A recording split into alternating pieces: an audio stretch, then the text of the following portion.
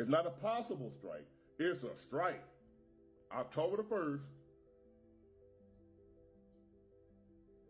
45,000 ILA workers, which pretty much means the majority of the ports in our country were shut down. Major ports. And as she said, which is the truth, the ports that shut down, that will shut down October the 1st, they bring in over half of our goods. Half of the stuff we use, buy, depend on, come through these people. I told y'all I'm an indicator of how the economy is doing because we handle the majority, half of the nation, not Mobile, not Texas, half of the nation's goods. You think the economy is in a tank now? They say one day of a strike, of these people striking, just one day, will back us up 7 days for each one day. A month, devastating. And this is looking over a month.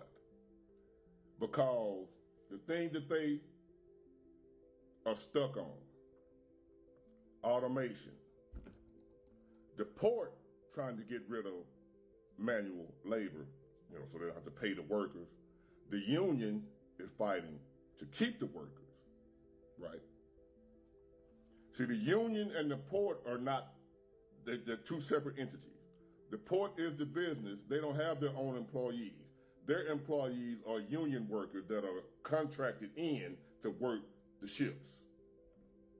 The people that own the port don't have workers. Everybody that works in the port are union, except for us, the drivers. All right. So the union and the port are not friends. They're not together. They're two different businesses on the same land. One needs the other. They need each other. So what the port is trying to do is get to a point where they don't need the union, right, to save money. The union costing them money. Like now they want a 77% raise. They're not going to get that. You want almost 100% raise. So let's just put that in perspective. Say they already making like $40 an hour. They want to make $80 an hour. And us as the drivers, I'm going to be honest with you, we ain't down with them, the union. Because they treat us like shit. So we don't give a damn. They don't get it. Because they cost us money, how they be. And I told y'all how they the sorriest work. I ain't getting into their business. That's their business. But if it comes down to talking about the truck drivers, us, siding with the union, no, we siding with the port. Because the port trying to make it better for us when we can get in and out of there. See, the union workers are hurting our pay. They're concerned about their pay. And now they trying to get us to join in with them because we workers too. But now y'all ain't been down with us. Y'all been killing us, the trucker. We sitting up for hours.